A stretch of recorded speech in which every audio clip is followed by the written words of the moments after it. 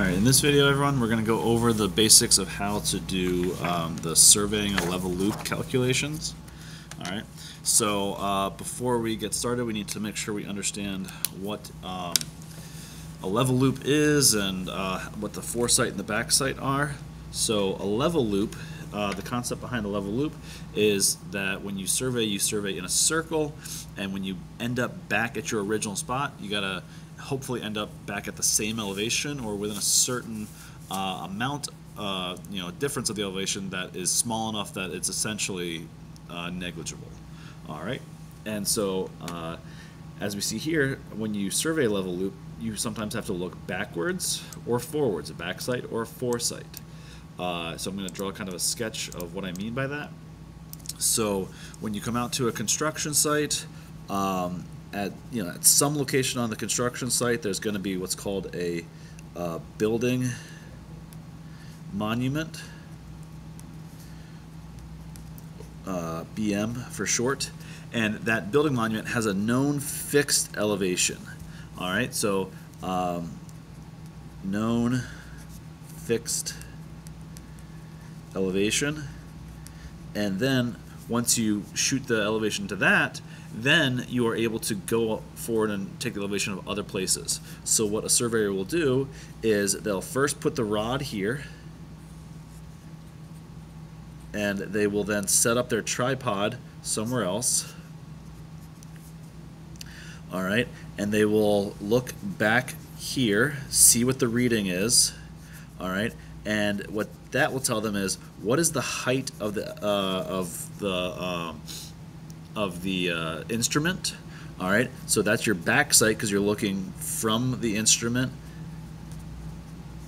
back to the rod, and then they'll turn around and say, like, this is the location of their first point of interest. They'll put the rod here, and they're looking forward. So again, this is the rod, and so they turn and they look forward and they see what that is, and then that's their foresight, and that will tell them the elevation here. So what they do is from the building monument elevation, say that's like 0, if you get like a 4.5, that means the height of the instrument is 4.5 feet above here, so you kind of went up 4.5 feet, and then say this is like 2, they had to then go, so you have to go up on the back sight and then to get the height of the instrument, and then down, so 4.5 minus 2 would get 2.5. That would be the elevation of that point there. All right, so that's a rough kind of explanation of how this all works, and why we're going to be adding the back sight and subtracting the foresight each time. All right, so to get ourselves started, I have an introduction problem set up on our sheet here, or our presentation. And so this is our building monument, which I'm saying right here, you can see in blue, it's I'm saying it's at an elevation of 100.00 feet. This is the first place to put up the tripod. I'm going to make this a little bit larger here so we can see it more clearly.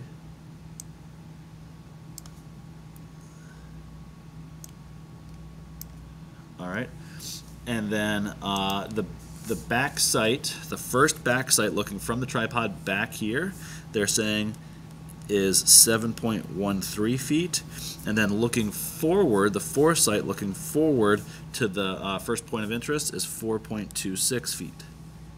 All right, so how do you do this calculation? So for what I would put in here is the building monument, the elevation is 100.00. The backsight looking back to the building monument is 7.13. So the height of the instrument, HI, is, you see the plus sign, it's the elevation plus that, so it's 107.13. All right, and then my next point of interest is TP1, TP-1. And the foresight there is 4.26, so I take the height of the instrument and I subtract 4.26. So, so it's 100 I added 7.13, and then I take that and I subtract, and the easiest way in a calculator to do that is just hit the subtract button. That way I'll take the previous number and subtract 4.26. And so the elevation of this first point of interest, as the calculator says, is 102.87. And then what you would do is you would pick up, you would leave the rod here, the person holding the rod stays here, and then it's just like they're leapfrogging each other. The instrument then moves to the next thing. You take a back sight to the rod, and then you move the rod over to here. All right, so the rod would leapfrog over that to there. Okay.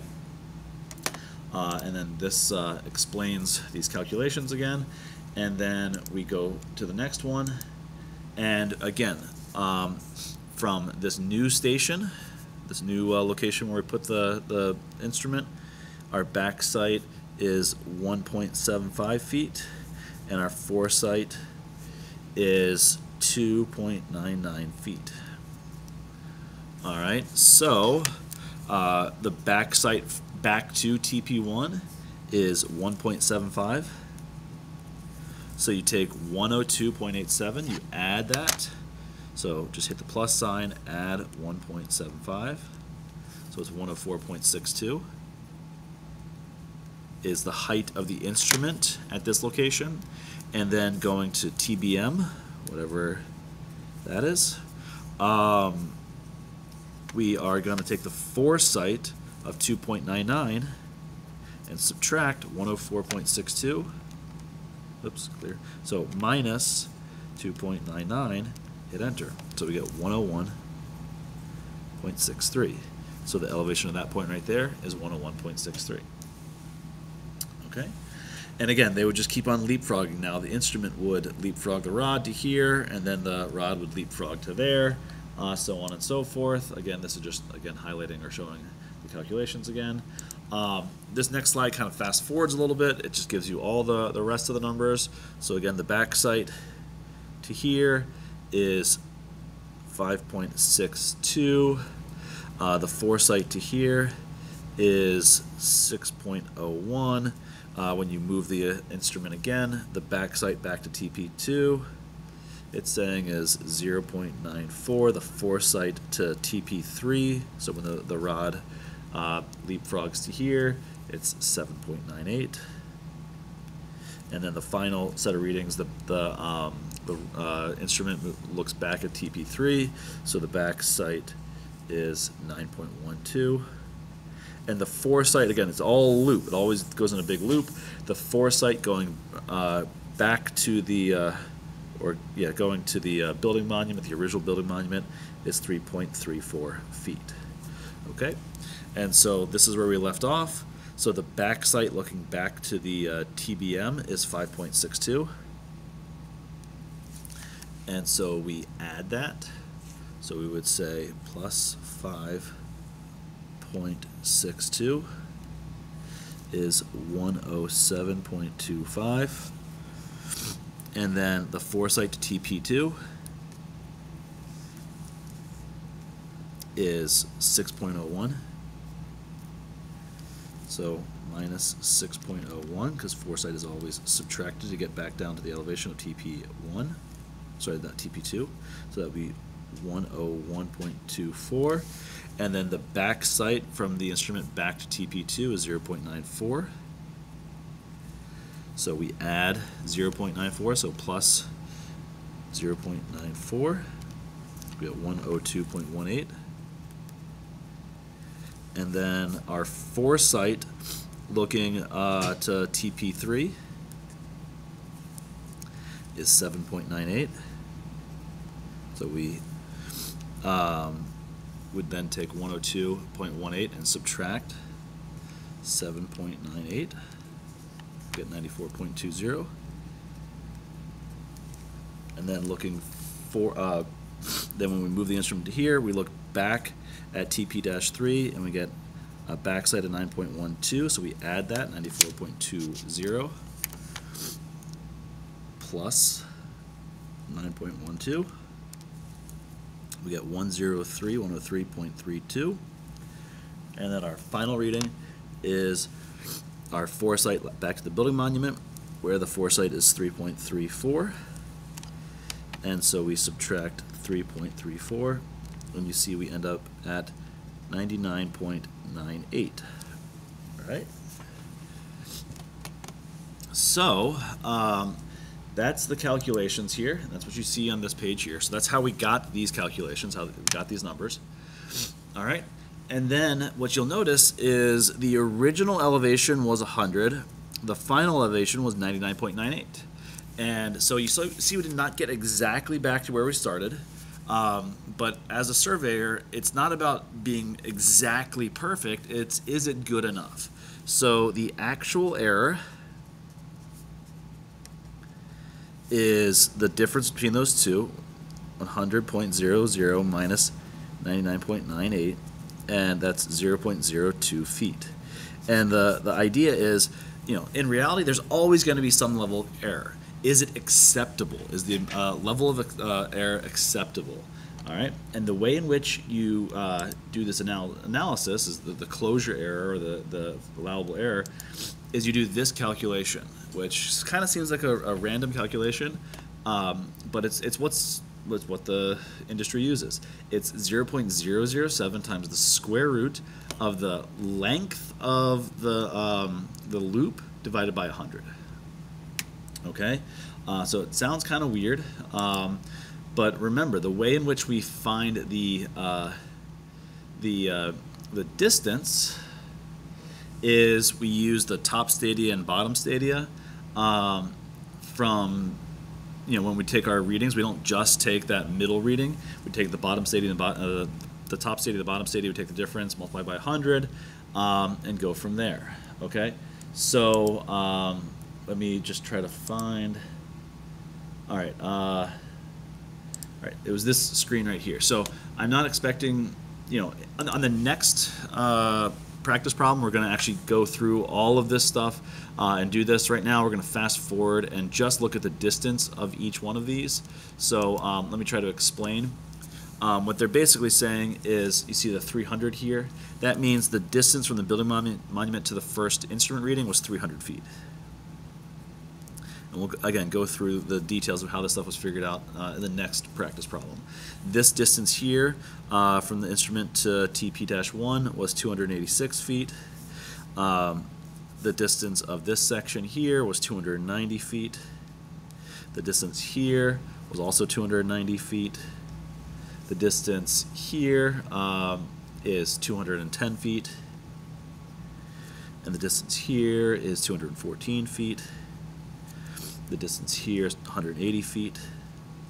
Distance here is 192 feet. Distance here was 260 feet. And then the last distance is 248 feet. And if you're asking where did I get these numbers, it's this column here, distance right here. Okay? So the total distance, and you know, you could write that stuff here. That's what they did. That reading was 300 feet, then 286 feet, 290 feet, 290 feet, 210 feet, 214 feet, 180 feet, 192 feet, 260 feet, and then 248 feet, which means what we're really interested in is the total distance around that loop. If you add up all these numbers, you get 2,470 feet. Right? We need that so that way we can figure out what the allowable error is using the formula 0.007 times the square root of the total distance, 2,470 feet, divided by 100. So we do that in this calculator. So 0.007 times the square root, so second square root of 2470 divided by 100. Hit enter. So the allowable error is 0.034, round to 8. So what they're saying is, with the length of this loop, you can have an issue at the end, or an error at the end of 0.0348 feet, and it's still considered good. All right, so is ours good? Is our actual error,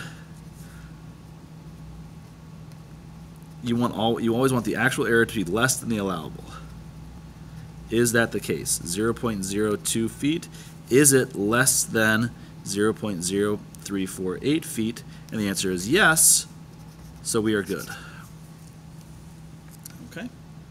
And that's the basics of how this stuff is done for a level loop.